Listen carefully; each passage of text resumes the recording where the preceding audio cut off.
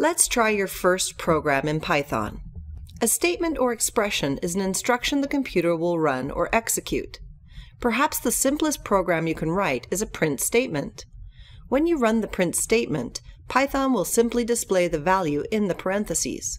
The value in the parentheses is called the argument. If you are using a Jupyter notebook in this course, you will see a small rectangle with the statement. This is called a cell. If you select this cell with your mouse, then click the Run Cell button. The statement will execute. The result will be displayed beneath the cell.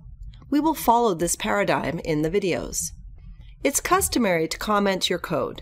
This tells other people what your code does. You simply put a hash symbol preceding your comment.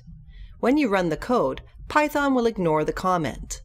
A syntactic error is when Python does not understand your code. For example, if you spell print frint, you will get an error message. A semantic error is when your logic is wrong. For example, if you enter Python 102 instead of Python 101, you don't get an error message, but your code is wrong.